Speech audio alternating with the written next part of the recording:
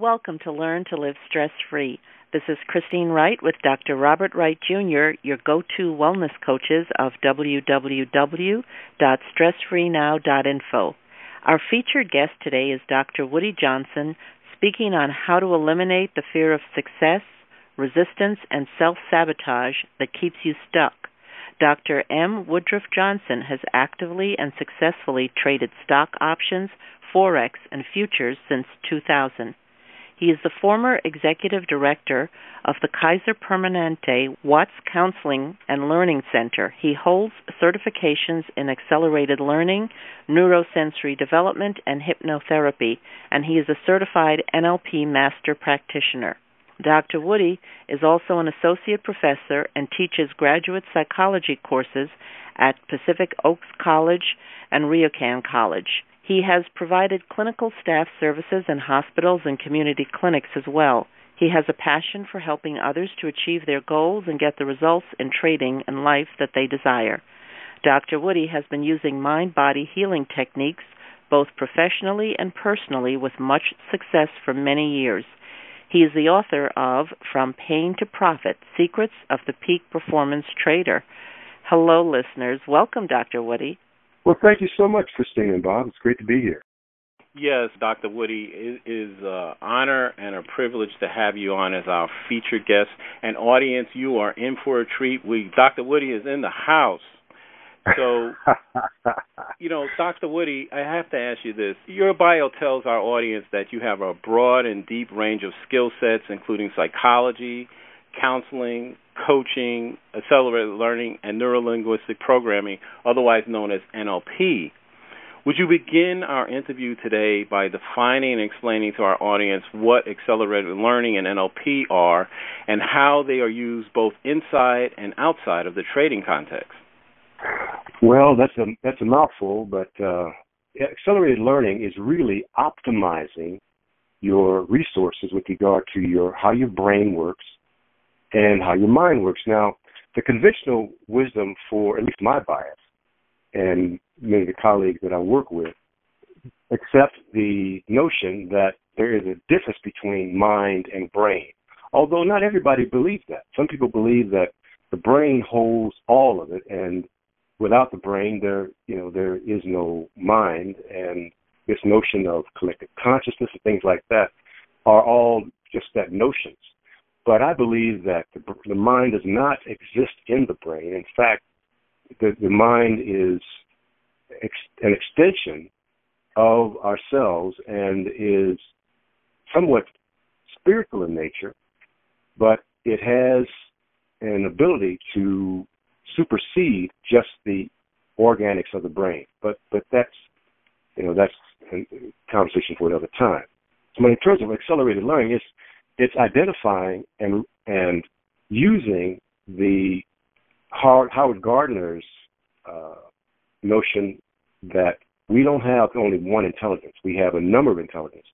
In fact, when you look at how IQ is used these days and how it has been used over the years, it is somewhat singular in the type of knowledge or the type of brain processing that we all use, but it is only that way of using it.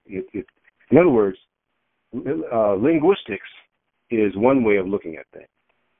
And Howard Gardner talked about there are 8 different types, to include spatial, music, physiological, and others. So accelerated learning is just using and identifying your resources from a number of different standpoints so that we optimize and actualize our abilities from an accelerated standpoint. Now, neurolinguistic programming is quite simply, when you look at it, break it down, neuro, it talks about, refers to the brain. Linguistic refers to language. Programming refers to how we are conditioned as we grow up and from childhood into adulthood, and how that programming, whether it's solid, good, positive programming, whether it's negative programming influences everything that we do. So it's a way of using the brain and the different techniques to, again, in the same way that accelerated learning does in some standpoints, optimize those resources so that we can begin to reprogram ourselves and to deal with emerging patterns of thinking, feeling, and doing that get in our way. So this dual linguistic programming are tools and techniques and concepts that are designed to support the individual in identifying where they are having issues and then addressing them through ways that support the reprogramming of the system. Well, great, Woody. Thank you for that answer. And I have to tell you, as you said, I was so excited when I knew you were coming on the show. You know, my wife Christine said, "Oh, you know, we got Dr. Woody." And I said, and by your answer, I just have to tell you, you know, we did a podcast with Dr. Alan Combs on consciousness, and so when you were talking about the accelerating learning aspect, I was thinking, oh, that's a topic in and of itself, and then the NLP, and then when you mentioned Howard Gardner's work, it made me think of the book Super Learning and all the things that came out of that with the, you know, using music and data learning, et cetera. And so I wanted to just say to you that at some future time, I'm hopeful that you will be able to regale our audience at another podcast where we would just discuss accelerated learning and NLP. I think that would be very exciting to use real-world examples for those two things. And thank you for that answer. I totally, that'd be great. And the thing is, my introduction to accelerated learning was through the work of Sheila Ostrander and her colleague, and I'm forgetting her colleague's name right now, but they wrote the book Super Learning, and then they wrote another book as another edition of that. And another one is Barbara, I forgot her name. Barbara, it'll come to me in a minute. And they talked about the work of Grigory Lazanov, who was a Bulgarian scientist who worked with children and used the Baroque music, Adagio, which is 60 per-minute music, that the body begins to entrain to it in a frequency following response. Yes. And these types of things are what they began with, were some of the underpinnings of what was then termed accelerated learning later on. So they called it super learning. And then Colin Rose. Colin Rose created the UK version of accelerated learning, and now they've done a lot of different new things with that as well. So it's quite fascinating, and it's really powerful. It is very powerful. Thank you so much, Woody. I'm certain that those in our audience who are familiar with this will really feel that they're in the right place at the right time listening to this interview. Woody, in your weekly column for the Online Trading Academy, you write articles describing the pitfalls of poor trading habits. And then you focus on how specific NLP practices can be beneficial for eliminating or changing detrimental habits. Would you share with us how and why NLP techniques can help traders and the general layperson eliminate and correct poor trading and other undesirable habits? Well, it all boils down to first of all, the fact that good trading has as its foundation the market knowledge, having a plan, a macro plan, first of all, which is a plan for how, what, when, where, and why you're going to trade, which is the big picture. And then a micro plan, which is a plan for each and every trade. And you've got to have rules that are designed to support you in that process. So market knowledge, having a set of planning process, macro and micro plan, and a set of rules, a position sizing, and as well, the discipline it takes to make sure that you're following through and to keep all of your commitments.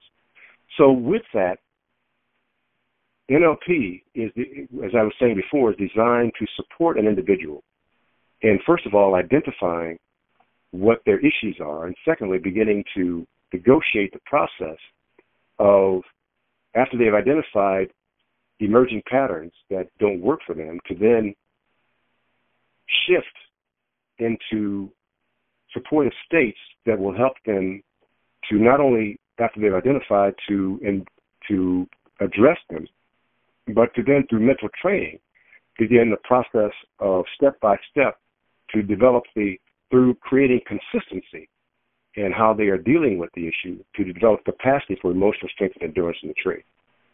Excellent. Thank you so much.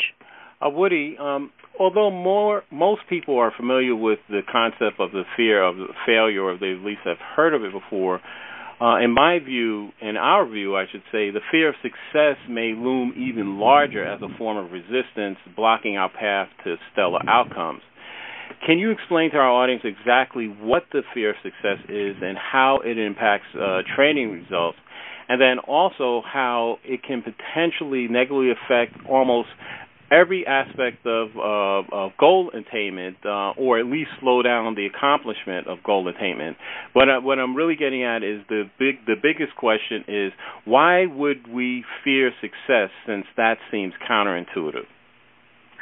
Well, and that is counterintuitive, actually. But when we look at fear of success, it is a flip side of the fear of failure. And, Fritz Konkl talked about the 4 fatal fears, the fear of failure, the fear of rejection, the fear of emotional discomfort, and the fear of being wrong, and that they all have needs associated with them.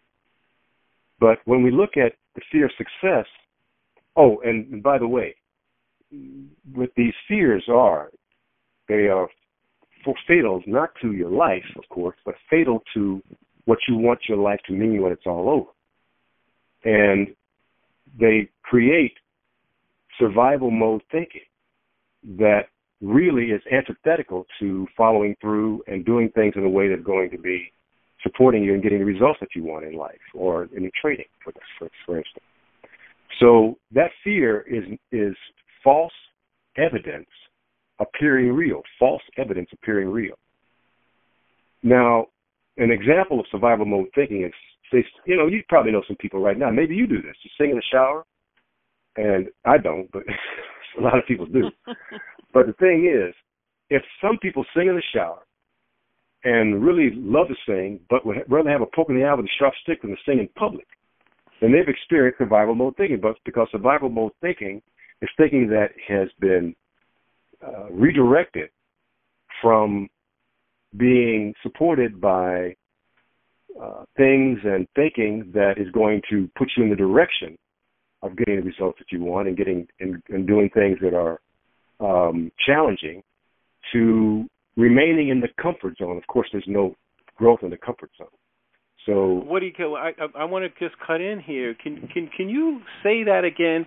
What is it about? Because for our audience, I want this to be really clear. What is it about? What would be wrong about, in terms of goal attainment, singing in the shower? How does that undercut and make that survival thinking? I think you've hit the nail on the head. If you can give us that, because I think that it's really survival thinking and behaviors, and that we don't often realize that it's a form of self-sabotage. Absolutely. Well, survival mode thinking is that when you, say for instance, let's use that example, singing in the shower. When you have identified something that you want, you begin to believe that you need it to survive. For instance, say Jack has a job, a good paying job, and he's an executive. I'll get back to the singing example in a minute. But with that job, his identity is tied to that job. If Jack loses that job, he's devastated. And it's not the job that is so caught up in his thinking. It's his meaning for what that job has. And so when he loses the job, then Jack feels that his life is over because his identity was tied to that job. So that's why he's devastated. He can't get beyond it. That's survival mode thinking. So that he thought he needed to have that job. And if we come into a situation, and to go back to the example of singing in the shower, if we feel we need something to survive and we don't get it, that's catastrophic thinking. So that we feel that we will be rejected, we'll lose, and deep down, the unconscious pain is acute, and it feels like you're going to die.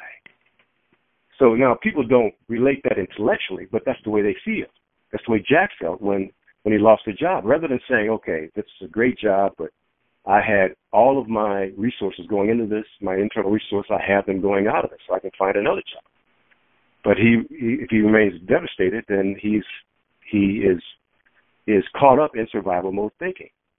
So survival mode thinking is what keeps the person from venturing out and doing something that challenges them and puts them at risk because they're afraid that if they don't stay in the comfort zone, that they'll put themselves in a position and the pain will be so bad that they'll feel like they'll die. So they'll avoid that challenge at all costs. Does that make sense? Yeah, I think right there, what you said right at the end, the bullseye, you said, so they're singing in the shower because the real action is going out on auditions or applying or putting out a tape and then having the possibility that trolls come out on the internet and said, oh, that song was horrible, right? Or that that song was great and now do another one. You know, we had a podcast with a gentleman and he told a story about his family dynamic, which he said, you know, in his household, he said when he came home and he got a 97 on a test, his father didn't say to him, oh, great job. He goes, what happened to the other 3%? Right.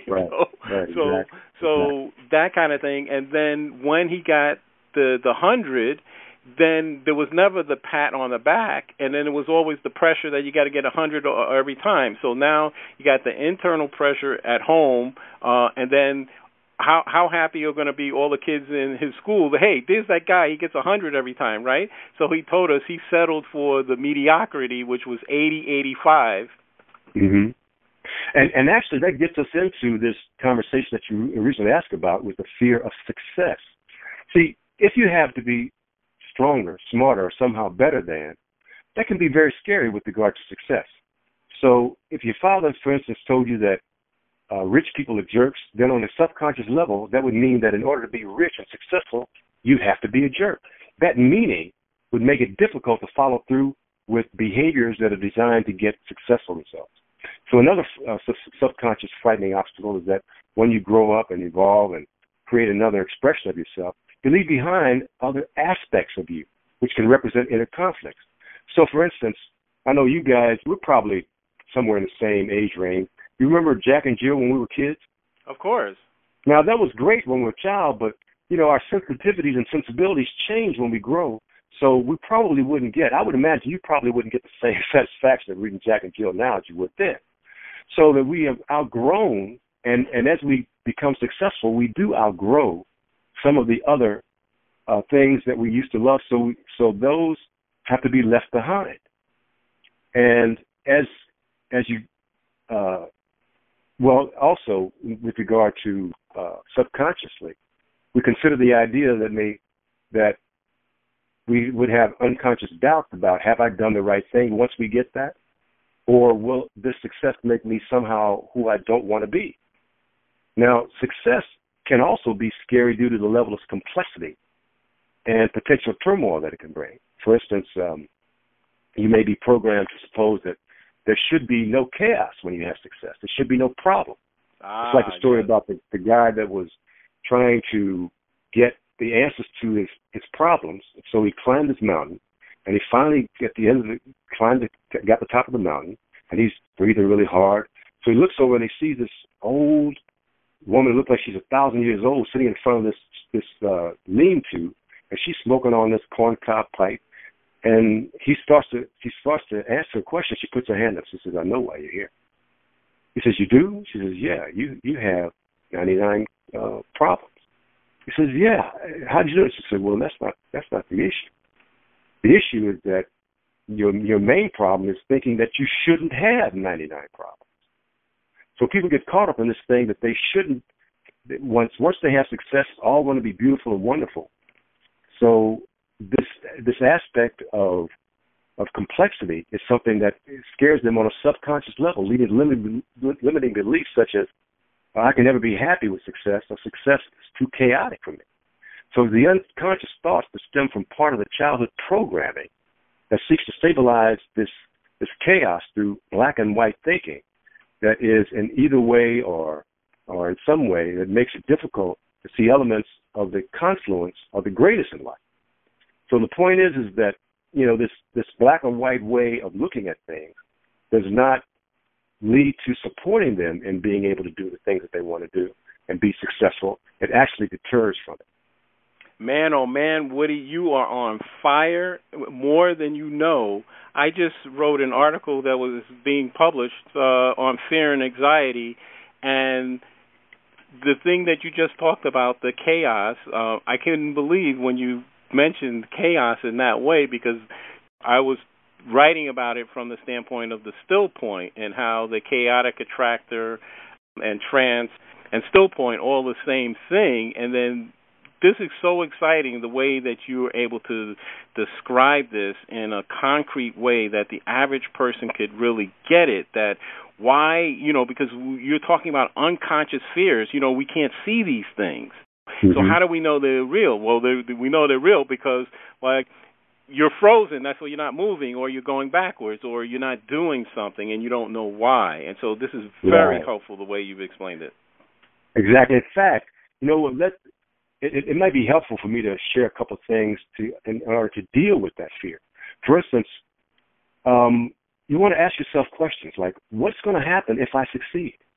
So this question has a few opportunities to, and even though it may seem kind of obvious, but it begins to garner an unconscious search for what that really means to you, because what you want to do is identify the limiting, irrational, and or negative beliefs that are causing the fear, because any result that you get is an outgrowth of three variables: thoughts, emotions, and behaviors.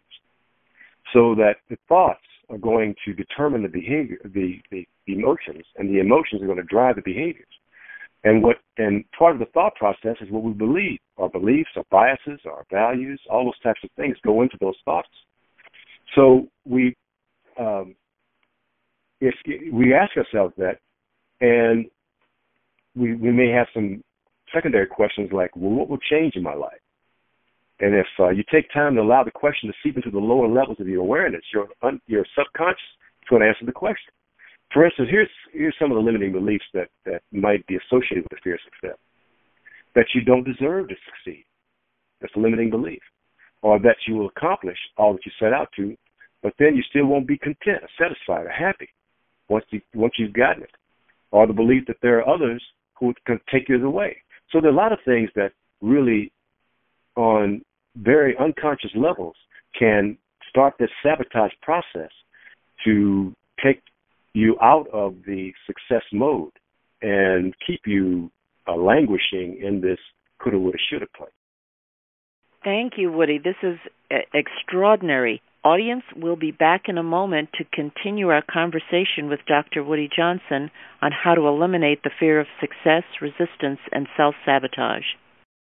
Hi, I'm Dr. Robert Wright, Jr., the Stress Relief Doctor, co-host of the Learn to Live Stress-Free podcast series. I'm an author, speaker, and stress management wellness coach. My published study is the first to show the connection between stress reduction, grief recovery, nitric oxide spiking, and the relaxation response. And my practical application of this knowledge helps you relieve the stresses of everyday life.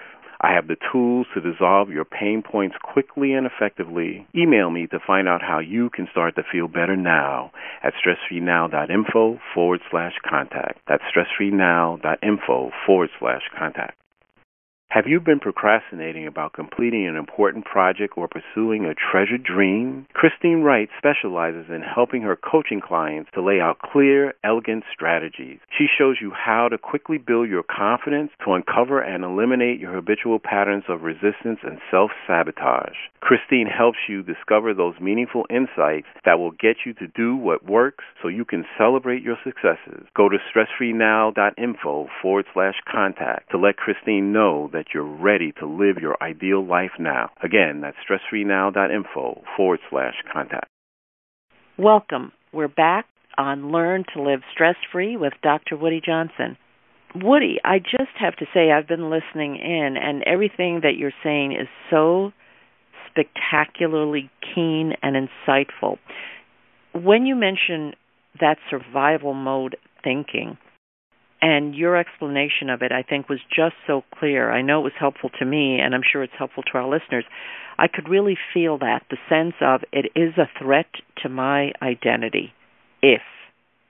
And as you spoke about limiting beliefs, I'm very curious, your thoughts on this, that as you mentioned, it's our thoughts and our emotions and our behaviors, that even when we know something, our feeling can just take us down a wrong path, and when we lose that job, we're not worth anything because that job was us. When this doesn't happen, what would happen if I succeed? I would have what I want, and then what? That the emotional hold of the idea, that even with the information, that really seems to be where your strong skill set comes in. Could you speak a little bit about, how do you get that aspect of yourself out of the way? Well, great question, Christine. First of all, there's so many ways to do this, but I would encourage anybody that wants to begin the process of growth-oriented thinking and living, and as you just put it, to get out of their way. But first of all, to endeavor to be in the now, right now, in the moment, for the moment, fully available, fully present, and in the now of what's going on. Because people are often inundated by kvetching about what just happened or worried about what might happen. And that necessarily reduces your attention to the task at hand. We've only got 100% attention. And if 20% is taken up by kvetching about what just happened, and then another 10 or 15 or 20% is taken up by worried about what might happen, that doesn't leave quite a bit to work with. And the thing is, there's so many things going on out here that can really throw a monkey wrench in the thing. We need 100% attention, especially with regard to something like trading. You have to, when you're in the trader trenches, you've got to have all of your cylinders firing. So I would encourage them to do things that help them to be in the now of what they're doing. Secondly, I would encourage them to be self-aware, not self-absorbed.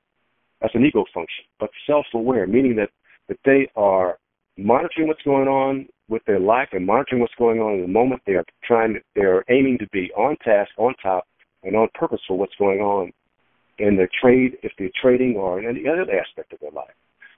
Thirdly, to get out of your own way, you don't want to start to beat yourself up. You don't want to start to self-flagellate, curse yourself, and I used to do that. Years ago, I'd catch myself talking, I'd curse myself out. I'd say, "Oh, you dummy, you idiot! Why'd you do that? You blah blah," and it's all self-hate based. And if you talk to somebody else like that, you'd be ready for a fight. But then we talk to ourselves like that. So we have to begin a process of appreciative inquiry. Gentle questions that are designed to help us get the data, the information that's in the subconscious. And because, when you think about it, 95%, give or take percentage or so, of everything that goes on in our brain and in our mind is out of our awareness. So there's a lot of stuff. Even after we have unconscious conversations, internal dialogue that are going on that we're not aware of. So we have to root those out. We root those out through appreciative inquiry, introspection, self-reflection. And then there are, I just like to share with my students about 7 steps to really getting yourself in a position to grow and to thrive. First of all, you want to have a purpose. You want to identify what your macro purpose is, and then for each goal that you set for yourself, you want to have a micro purpose for that particular goal, because that tells you your why. What is your big why of what's going on? Because if your why is strong enough, then you can overcome the things that the trials and tribulations are throwing your way. It reminds me of this woman. Her name is Heather. She is British. Now, she did something that was absolutely remarkable. She took a rowboat. Now, of course, it was an advanced rowboat. It wasn't like something you rolled down across a little pond with. This was a state-of-the-art rowboat, but it only was propelled by rowing, and it was for a single person. She rowed across the Atlantic, and she said that when she got in the middle of the ocean and her palms and her hands were bleeding and cracked and in pain, her back was racked with pain, she said that she was only 28 when she first did this, and she's done it 4 times since in other oceans around the planet. She said that she got energy from her purpose. Her purpose was a big why. It is a compelling reason. It sets the tone and the tenor for what you're doing, and it's like it propels you like a turbojet toward your goals. So that purpose is real important. It's very important. In fact, when you connect it, I tell my students to connect the what matters most in your life to the what matters most in the trade.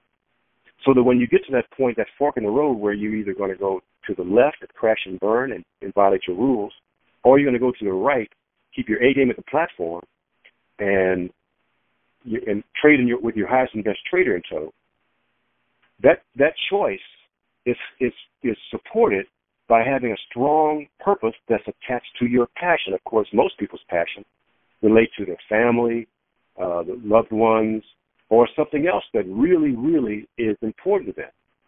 And, of course, once you have your purpose, you want to have a goal, a SMART goal, a specific, measurable, achievable, results-oriented, time-bound goal and goals. Thirdly, you want to have a sensory-rich vision, which really keys into the neuro-linguistic programming aspect of it. And Bob, I'm sure, and Christian as well, I'm sure you appreciate this. That when you have a vision, when you connect with that imagery, your brain will treat it, especially when you believe it, your brain will treat it as though it's already reality. So you begin to think and do in ways that are promoting the achievement of that goal and that purpose. Number 4, the things that you really want to do to get out of your own way and support yourself in achieving the results that you want in either your trading or in your life, is to identify someone as a role model or a mentor that has already achieved that success that you want. And in that way, you are beginning through identifying what they are doing and how they are thinking. It's because the mentor is best. A role model can be anybody, living or dead, or books or what otherwise. But if somebody that you can have a relationship with, that would be ideal. Because in that way, you can begin to ask them questions about, what they do, how they think, what they feel, and imitate their process. And imitating their process, then you begin to set the neural pathways in succession and create the neural networks, because we know that neurons that fire together, eventually, if you do it enough with enough repetition, will wire together. So that you are creating the programming in your brain for the success that you want. Now, after the identifying someone, and that's called modeling, by the way, as you well know, I'm sure. So in that modeling process, you are making what they are doing part of who you are. And as you do repeat it more, that process of modeling creates in your personality those tenets that are most important. Then you would identify and organize your daily process and begin to the planning process as well. So organization and planning is the next, and this is a sequential process, by the way, the next thing in the steps. So with number 5, you want to organize a step-by-step process of what you need to do, and then begin to plan your daily routines. And this planning, in fact, if you think about it, when you want something really badly, what's the first thing you start doing? You start planning. And the way you plan, you ask, how am I going to get it? If you really want something bad enough, you really become hungry for it. You can feel it in your bones. You can taste it in your mouth. You ask yourself the question, how am I going to get this? Even if it's not verbalized or consciously, that's what you're doing. You're saying, how am I going to get this? That's a planning process. So once you begin the planning, then you go to getting the knowledge to make the game plan work. Getting the knowledge means identifying what you need to know. Because when we first start out, we're starting out in an unconscious, incompetent way. In other words, we don't know what we don't know. And if we don't know what we don't know, it's like when we're 5 years old, somebody said, well, let's go out for a ride. You say, okay, great. They said, well, what is this? You said, car. Well, you know what a car is. But what if they asked you, well, what's the process of driving, little one? You say, well, I don't know, because you don't know what you don't know. Then as time goes on, when you begin to identify it, you go from what you don't, identifying what you don't know, but you still have to get the knowledge of how to do it. But you've identified at least what you need to learn. And as we go into someone who is, say, 8 or 9, you ask them, well, what is driving? Well, you could describe it, but you'd also know that you don't know how to do it. Then thirdly, when you've got somebody who is like 12, 13 years old, they are painfully aware. In fact, they probably, about 14 or 15, they're going to get into a driver's ed course. So they would become consciously competent. Well, in fact, the second stage is consciously incompetent. The third stage is consciously competent, where you've got to think about every little thing. And fourthly, you want to drop it in the unconscious control. So in that process, you would get the knowledge to make the game plan work. And first of all, you got to identify what you need to know. And ask yourself this question: is this skill necessary for me to get eventually what I want in this result? And finally, number 7 is persistence and perseverance, because nothing that's worthwhile and valuable is gained overnight. You know, in fact, it takes hard work, it takes energy, it takes investment of time and effort. And as you go through that process, your sensory-rich vision that you created way back in number 3 of this process, that is connecting what matters most in your life to what matters most in what you are doing, then you have the energy, because it is connected to things that you are passionate about. So that's what those are the ways that I would really share with someone to support themselves in getting out of their own way, climbing out of the abyss that they may find themselves in, and catapulting themselves into their successful future. All excellent points. Those are really great strategies, Woody. And I think it's someplace in there's something that all of us can use to make a change in our lives. Woody, as I was listening to you, the thought crossed my mind, and you've actually addressed this a little bit, but I want to shape this a little more. In speaking about habits, because for traders, habits are key. Being able to know what you're going to do, say what you're going to do, and actually do it. But one of the habits, I think, that contribute to not positive outcomes, but that can keep us stuck, is when we get tied to a story of our past failures, of, what we can't do and why we can't do it, and we play it over and over and over in our head. Bob and I, in past shows, talk of a catastrophic bifurcation point. That moment when, okay, some event happens or something happens, and what once was is no more, and we go to something new. What is that moment, internal, external, working with NLP, when you've been doing this habit that's not working for you, you've been telling the story that's not working for you. In your experience teaching, working with your traders and students, what is it that snaps people out of or allows them to finally let go of being habituated to a story that doesn't serve? Well, I think the essence of it, pretty succinctly, is they get sick and tired of being sick and tired, of doing the same thing over and over and expecting a different result. They begin to realize, because of their pain, that they're getting to the point where they don't want to experience this pain anymore. So then at that point, they will begin to legitimately and honestly seek out what it's going to take to make the change works, to turn the corner in their lives, to then begin to get the results that they want. And it's that pain that once they identify it and get comfortable with it. Well, when I say comfortable, what I mean is emotions are organizing principles. Would you agree with that? Emotions are organizing principles. And once we begin to pull back the layers of the onion with regard to what's going on with our emotions, we have to make our emotions allies. Not just determination, inspiration, and joy and love and all those, but fear, worry, doubt, anger, greed.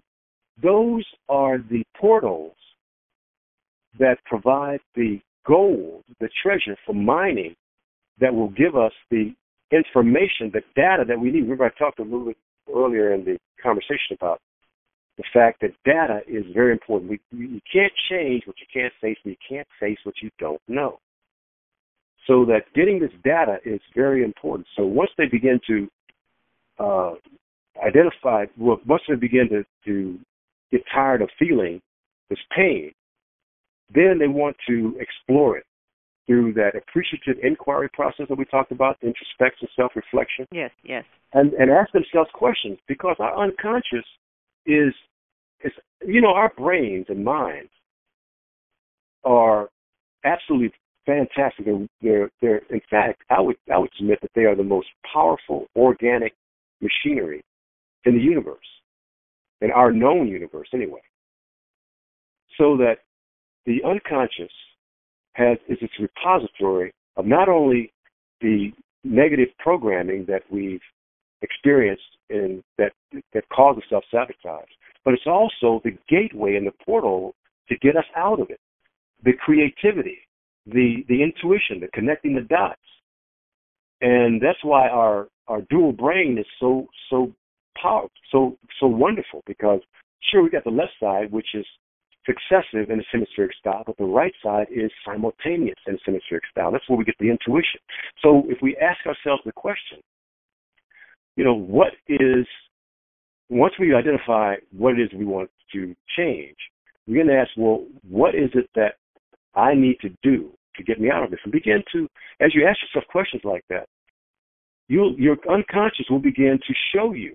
It may not be as a person speaking to you. It might be, though. But it could come in a dream. It could come in symbols and images, and all the ways that the unconscious expresses itself. And in doing that, through this appreciative inquiry process and through introspection and self-reflection, we can begin to, first of all, identify what we need to change, and then begin to identify the how we need to do it. Great, Woody. I thank you for that answer, and I know our audience is appreciating the magnificence of your insights. I want to thank you for being our featured guest today. Oh, is that all? It's been a blast. It certainly has been, and we will definitely have you back for more. I know everyone enjoyed, in hearing range, enjoyed listening to you. Woody, could you tell our audience what is the best way that they can reach you should they want to contact you or work with you? Sure. They can reach me at, my email address is, probably the easiest email is wjohnson@tradingacademy.com. And they can also go to my website, and hopefully the glitches that are there right now will stop. But that's hitthetarget, all one word, .org. And I've got some lessons on there. I've got some articles and things like that, and a lot of free stuff that people can go to support them. And also, let's see, my email. they need to call me. They can call me at 310-892-4427. Okay, great. Thank you so much. So, audience, if you'd like to connect with Dr. Woody Johnson, you can check his website, hitthetarget.org. Again, that's hit, HITTHETARGET, hitthetarget.org. You can email him at wjohnson, JOHNSON, wjohnson @tradingacademy.com. And you can also give Woody a call at 310-892-4427. Woody, thank you so much for being on the show. Oh, it's been a great pleasure of mine. Thank you so much for having me. Woody, what final thoughts or key idea would you like our audience to take away from today's broadcast? That you have everything that you need inside to do and be exactly the person that you want. You know, Marianne Williamson is a beautiful writer. And Nelson Mandela used something that she wrote in his inaugural speech when he first became president of South Africa. People think that he said this, but actually he attributes, he says he gives full credit to Marianne Williamson. She said that our greatest fear is not that we're inadequate. Our greatest fear is that we're powerful beyond measure. And it's my belief that at our core, we are perfect at our core. What makes us flawed is our thinking, our flawed thinking, which begins to create emotions of doubt and worry and fear and anxiety and anger and all those types of things that then drive behaviors that are self-sabotage in nature. So we've got to begin to identify what we're telling ourselves so that we can change those limiting, irrational, and negative beliefs, and then begin to garner emotions that are supportive and positive. And then that's going to lead to behaviors that are going to be in our best interest so we begin to get those results that we want. Just fabulous, Woody. Thank you so much for being our featured guest today, and I want to thank our audience for listening, wherever you are and whatever time zone you're in right now. We appreciate your presence and trust that you'll benefit in some way from the information delivered during today's show. We welcome and look forward to receiving your comments about our show. Please let us know if there are additional topics you'd like us to cover or a guest you enjoyed whom you'd like us to invite back. Please contact us through our website with your feedback and suggestions. Remember, listeners, if you'd like to experience the same benefits our coaching clients get with us, including learning how to get more results in your day and easy ways to dissolve your chronic pain, stress, and anxiety, then give us a call at 954-900-2179. That's 954-900-2179. For Christine Wright, this is Dr. Robert Wright, Jr. of www.stressfreenow.info. Until next time, be safe and be well.